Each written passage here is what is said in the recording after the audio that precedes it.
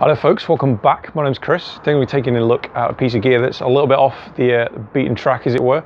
This is actually a British company, Arktis. These are their Ranger trouser, model C318A, which if you do want to actually order them is the number you'll need to know. Now, as you can see, there's no two ways of putting it.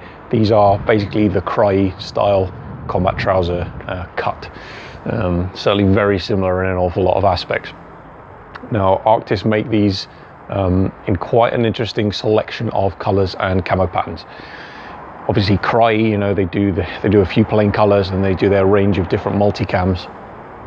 And there's a couple other companies that have done them in a few other colors, and then, you know, different SF guys have got them in like their specific country's camos. But there isn't a great deal of this style trouser being made in some of the less common European camouflage patterns, and certainly in this case we've got temperate DPM, which is obviously the British military's previous camouflage pattern, or one of them. And before MTP came in, we had this.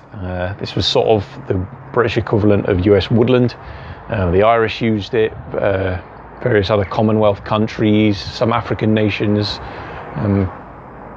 Actually a fairly common pattern around the world, DPM. And when I saw Arktis were actually making this style of trouser in this pattern, I had to pick up a set, because it's such an unusual thing to see, and I just really fancied some.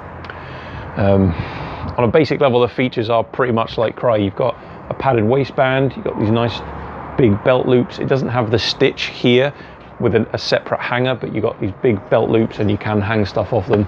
You've got Velcro closure tab up here. You've got a nice quality zipper for your fly. We've got stretch panel in the groin area. We've got panels, small pockets just above the knee area on both sides. Stretch material for the knees, the knee pad pockets, which I'll talk about in a second, and then there is a Velcro ankle cuff down at the bottom. Problem with the knee pockets, you're looking at these and maybe on first inspection you're probably thinking you can put the Crye knee pads in here, the G3 pads, Airflex. No, they don't fit. I did ask Arktis when I ordered these whether they would. They said yes. Turned out they don't. I checked with multiple sets of Crye pads, with the AC pads, with a couple of different sets of G3s. They do not go in here. It's not the biggest issue in the world, because these actually, although you can't see it so much, these actually come with a pad. There's a hard plastic insert behind this piece of fabric, and there's padding behind it. So there's actually a knee pad already in there, Velcroed in, which you can remove. I took them out, tried to put the Crye pads in, and for starters, this actual section down here is too short. The neoprene that comes below the Crye pads doesn't fit. I thought, okay, I'll fold it upwards behind the pad and maybe I'll be able to cram it in. Nope. This actual opening, it's the right shape, but it's too small. The stitching around the plastic pad on the Cryes, it cannot physically fit in there. I couldn't get it to anyway. And comparing these trousers to some Cryes I've got, they do seem to be smaller. So yeah, that's I'm hoping in future Arktis are going to change their pattern, their cut on these, so that they will take the Crye pads, although possibly Crye have a patent on it, so they might not. We'll see what happens with that. Going around to the back. Again, as with your Cryes, you got some big belt loops, particularly large one in the center there. You got a stretch panel in the back, so you got a really good free wide range of motion with these. And you've got some rear slash pockets there, good size. They've got Velcro all the way along, rather than having little pieces that a lot of American apparel makers, they'll just have like a couple of tabs of Velcro. This has a plus side and a downside. It's harder to actually access especially if you've got like thick gloves on, your hands are cold, it's raining, whatever. Actually getting into that when it's proper Velcro down, especially when they're new, that's going to be tricky. And it seems odd to say when you just stood here and, you know, it's like, yeah, how hard is it to do that? But I've seen it before when you've got a large amount of Velcro on a pocket, when you're in some adverse weather conditions, it can actually be a bit of a nose. However, the upside is security. Whatever you're going to put in there, if you put smaller objects in there, there's way less opening for them to actually fall out of, so there's more security there. So upsides and downs depends what you want to carry. The thigh pockets themselves, these are pretty beastly pockets, right? They're actually triple billowed, so they'll sit really flat when they're empty, and then they will expand out huge. Like there's a huge amount of extra capacity in there. They've gone with the Canadian buttons, the Canadian as they're often referred to. So you've got a tape button, as they're often called, and then they're covered. And that's similar to the PCS NTP uniform. Again, it's not very easy to access.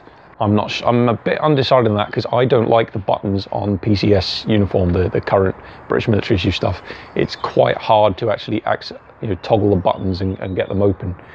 The previous gen and the previous British military uniforms, the CS95, which was in this DPM, the buttons were just like that. They didn't have this extra layer of fabric over the top, and they were a lot easier to use, but then they could also snag on stuff. So this eliminates that snag hazard, a little bit trickier to get into. So it's probably for the best overall, but it's one of those things where you don't notice that you don't snag on things, if that makes sense. Whereas you do notice that they're a bit fiddly to get into, but in reality, I think getting rid of that snag hazard is probably quite good, because those buttons on the CS95, I personally had it myself. Any sort of a camo net, anything like that, they would, as soon as you got near it, those buttons would just wrap right in there and you'd be fucking stuck, and it'd be really tricky to unravel sometimes. So yeah, behind the knee pads, Velcro adjustment on both sides, so you can tighten those down.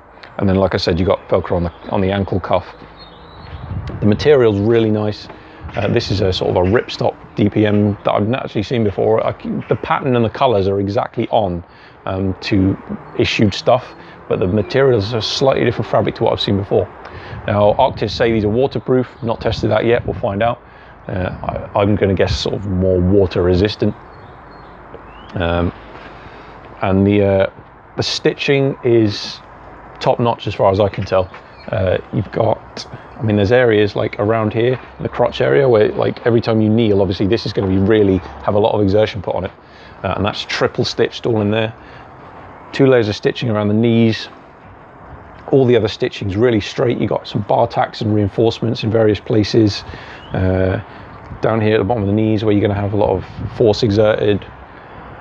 Everything else looks dead straight. You know, whenever I get a new piece of gear, new piece of camo clothing, whatever, any sort of backpack, pouch, anything, I take a fair amount of time and I look over every single stitch that's actually gone into it.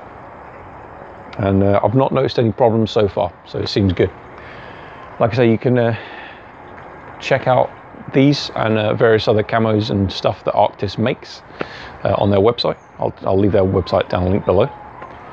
If you want to order some, you just email them. You can't like just buy straight off the website the usual way. You email them and you go through that way.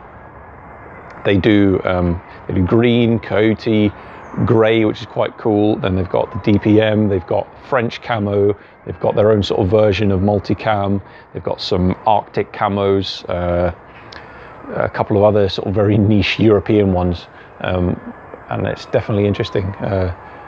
Being able to get those colours in this style is quite. I was surprised when I saw it, I'd say, so that's why I ordered these pretty much straight away when I saw them.